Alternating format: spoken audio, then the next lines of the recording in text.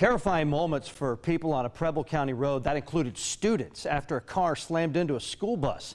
A witness described what he saw at the moment of the crash and how he was impacted.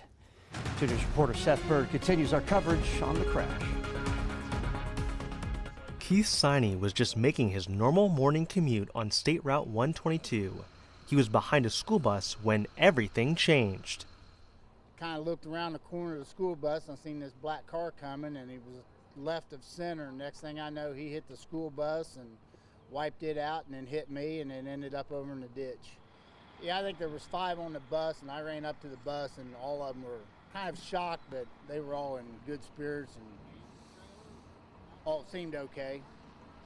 According to a social media post from Preble County local schools, 5 elementary students were on the bus. They weren't hurt. They were taken to school by van and reunited with their parents. The Preble County Sheriff's Office said a car crossed the center lane and slammed into the bus. Authorities sprang into action after arriving on scene, helping the driver who was trapped. The driver had to be extricated by mechanical means and has been transported to the hospital. The passenger was also transported to the hospital. The 3rd vehicle was involved after the initial impact. That driver was not hurt either and had minimal damage and was able to be driven away. Authorities say wet conditions and the curves on that stretch of road make it more difficult to determine what caused the crash. It remains under investigation. Seth Bird, 2 News.